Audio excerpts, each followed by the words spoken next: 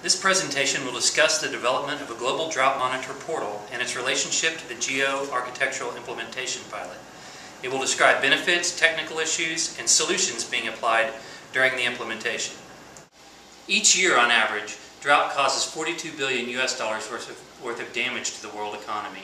And just this week, an estimated 146 million people are suffering the effects of global drought. While high-impact weather events always receive media attention, it is often the insidious, creeping disaster of drought that destroys food supplies and forces human migration. In 2007, at a meeting of the Group on Earth Observations, ministers from participating countries committed to establishing a global drought early warning system.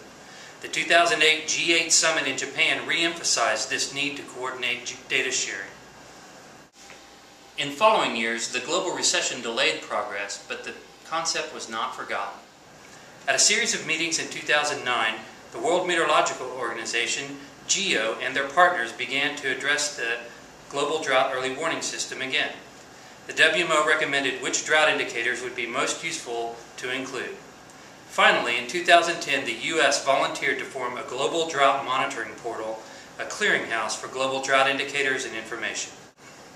We are utilizing the expertise and resources established during the development of the U.S. Drought Portal to provide infrastructure to develop a prototype Global Drought Monitoring Portal, or GDMP.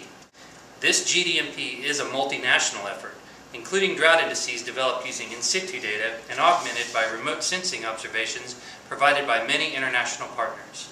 These will provide information about precipitation, evapotranspiration, and soil moisture.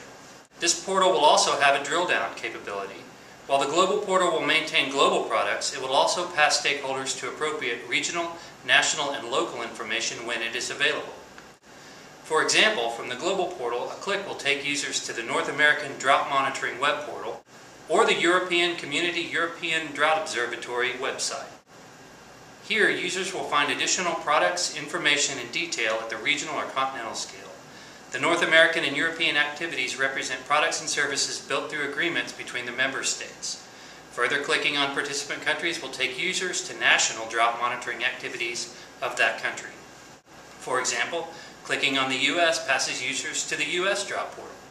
From there, drought information is available on the national scale, and further drilling provides information specific to a state or river basin provided by more local authorities. This pass-through function will serve end users, such as farmers, and would be a cornerstone of a fully functioning global drought portal. The Global Drought Monitor aids capacity building by fostering development of regional drought monitors, suited to the needs and resources of the region or continent, as long as interoperability with globally consistent drought indicators is maintained. The Global Drought Monitor requires the development of information technology infrastructure, like web services and internet data transmission, so that near real-time data from hydromet services in GEO member states can be retrieved and combined into a map of current conditions. Open Geospatial Consortium web services, like web map services, will retrieve maps and data over the internet. The Geo-Architectural Implementation Pilot offers a testbed environment to develop this function, and the global water datasets being assembled by GEO's Integrated Global Water Cycle Observations Community of Practice can be added to the Global Drought Monitor. Global information developed for the portal will be based centrally, where anyone can get drought information at the global scale or click through for regional or continental scale information, as well as access information at the finest scale a nation has available. This information will also be accessible through the GEO portal. The current Global Drought Monitor includes coverage for North America, the European Union, and Africa. Plans are in development to include more members to bring about global coverage. The current coverage is brought about by developing interoperability among the North American Drought Monitor, the European Drought Observatory, and the Princeton African Drought Monitor.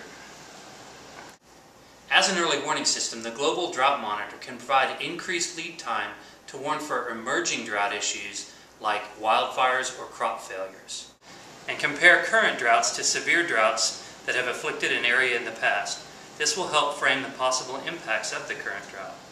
The Global Drought Monitor helps everyone. Transnational coverage allows countries to see early warning signs of emerging drought, like crop failures or wildfire, and it can help manage water decisions for agriculture, which is the greatest consumer of water.